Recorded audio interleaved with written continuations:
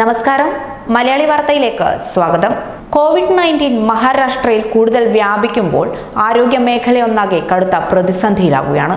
മഹാരാഷ്ട്രയിൽ കൂടുതൽ ജനസാന്ദ്രതയും ഏറ്റവും അധികം കോവിഡ് ബാധിതരുമുള്ള മുംബൈയിലാണ് പ്രതിസന്ധി വളരെ രൂക്ഷമാകുന്നത്. സ്വകാര്യ മേഖലയിലെ നഴ്സുമാർക്കും ഡോക്ടർമാർക്കും ലാബ് അസിസ്റ്റന്റുമാർക്കും ശുചീകരണ ജോലി ചെയ്യുന്നവർക്കും വ്യാപകമായി രോഗം സ്ഥിരീകരിച്ചതാണ് സ്ഥിതി ഇപ്പോൾ കൂടുതൽ വഷളാക്കാൻ കാരണം. കേരളത്തിൽ നിന്നുള്ള നിരവധി നഴ്സുമാരും മുംബൈയിൽ ജോലി ചെയ്യുന്ന സാഹചര്യത്തിൽ ഇവരെ ഏതുവിധേനയും നാട്ടിലെത്തിച്ച് സംരക്ഷിക്കണമെന്ന ആവശ്യവും ശക്തമാകുകയാണ്. നിലവിൽ 100-ലധികം ആരോഗ്യ പ്രവർത്തകർക്ക് കോവിഡ്-19 സ്ഥിരീകരിച്ചിട്ടുണ്ട്. 60 നഴ്സുമാരും 10 ഡോക്ടർമാരും ഇതിൽ ഉൾപ്പെടുന്നു. ബാക്കിയുള്ളവർ കാർഡിയാക് പാത്തോളജി ലാബുകളിലെ ടെക്നീഷ്യന്മാരും ശുചീകരണ മേഖലയിൽ പണിയെടുക്കുന്നവരുമാണ്. കോവിഡ് ബാധിച്ച നഴ്സുമാരിൽ 50ഓളം പേർ കേരളത്തിൽ നിന്നുള്ളവരാണ്. കഴിഞ്ഞ വെള്ളിയാഴ്ച മാത്രം 19 ആരോഗ്യ പ്രവർത്തകർക്ക് രോഗം സ്ഥിരീകരിച്ചിരുന്നു.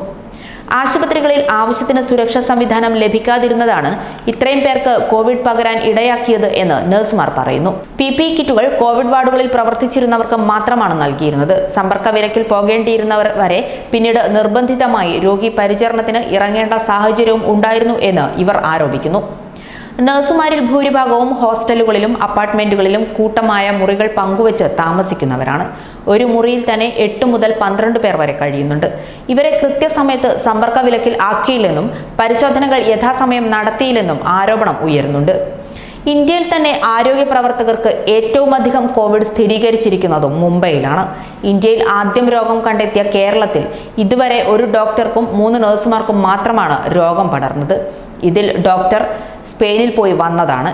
ജനസംഖ്യ ആനുപാതികമായി ആശുപത്രികളില്ല എന്നതാണ് മുംബൈ നേരിടുന്ന ഏറ്റവും പ്രധാനമായ വെല്ലുവിളികളിലൊന്ന്. മഹാനഗരമായ മുംബൈയിൽ ജനസംഖ്യയ്ക്ക് ആനുപാതികമായി കിടത്തി ചികിത്സയ്ക്ക് ആവശ്യമായ വലിയ ആശുപത്രികൾ വളരെ കുറവാണ്. കൂടുതലും ക്ലിനിക്കുകളെയും നഴ്സിംഗ് ഹോമുകളെയുമാണ് ആളുകൾ ആശ്രയിച്ചു വരുന്നത്. സ്വകാര്യ മേഖലയിലെ വൻകിട ആശുപത്രികളിൽ മിക്കതും അടിയന്തര സേവനം മാത്രമാണ് ഇപ്പോൾ നൽകുന്നത് എന്നതും സ്ഥിതി വഷളാകാൻ കാരണമാകുന്നു. ആരോഗ്യ പ്രവർത്തകർക്ക് രോഗബാധ സ്ഥിരീകരിച്ചതോടെ പല ആശുപത്രികളുടെയും പ്രവർത്തനം നിർത്തിവെച്ചിരിക്കുന്നു.